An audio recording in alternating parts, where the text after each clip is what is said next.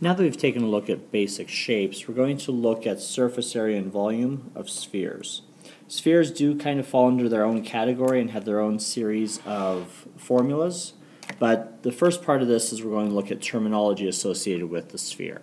First of all, what is a sphere?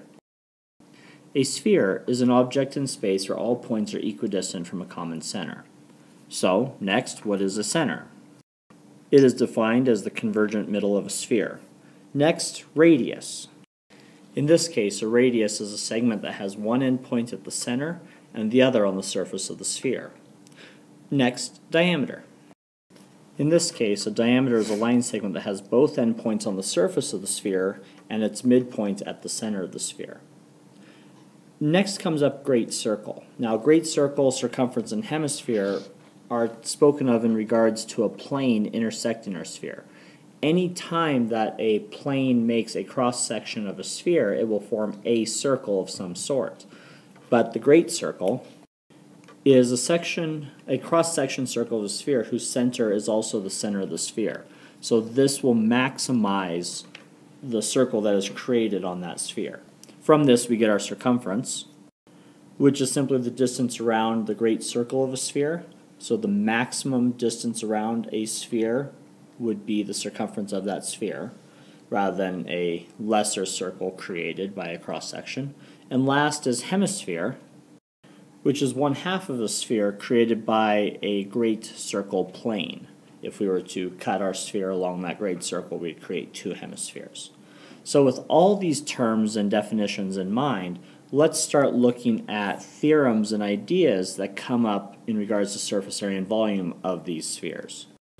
First up, we're going to have surface area of a sphere. This is theorem 1110, and it reads,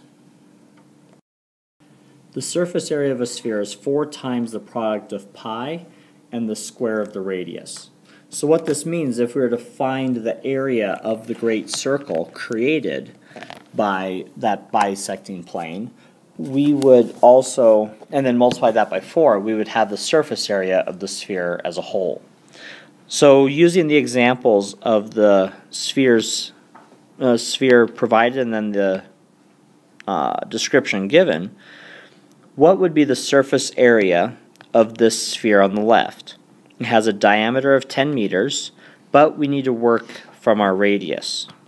So surface area of this sphere, according to the theorem, is 4 times pi r squared.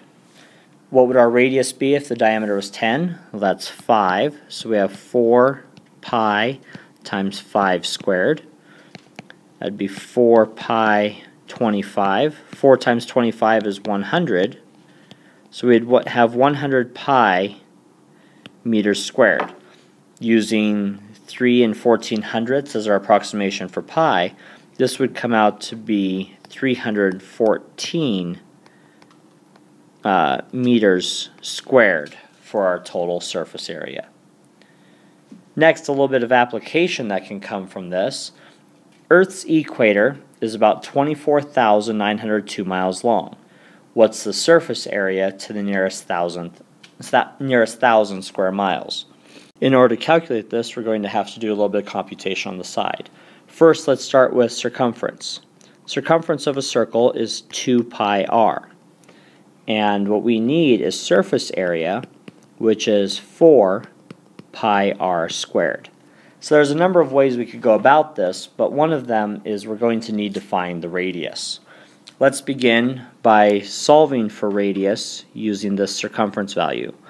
So 24,902 is equal to 2 pi r. In order to find r, we take our 24,902 and divide it by 2 pi.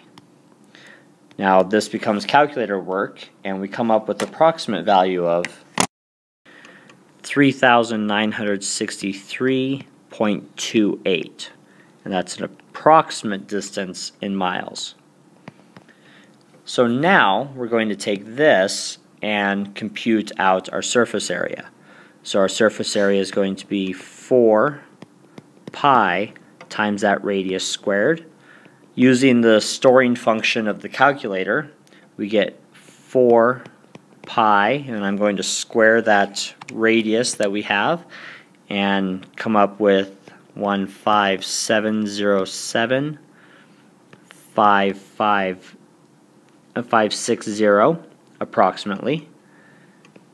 And then multiplying this all by 4 pi gives us a total of 197,387,017.5 square miles. Rounding it to the nearest thousand, which we were directed to do, that's 197,387,000 square miles. So sometimes you're given one piece and you need to go and find others in order to make that possible. Now, done a little bit with surface area, let's start taking a look at volume. The formula for volume, which is theorem 1111, has similarities to our formula we used for a cone. We're going to do a comparison to a cylinder of the same height and radius. So, volume of a sphere, theorem 1111 reads, the volume of a sphere is 4/3 the product of pi and the cube of the radius. So, from a visual point of view of this formula, V equals 4/3 pi r cubed. So what would be the volume of this sphere that is shown here? We can see we have a radius value of 6 meters. So going through and doing the calculations with substitution, we have V equals 4/3 pi times 6 cubed. 6 cubed is 216.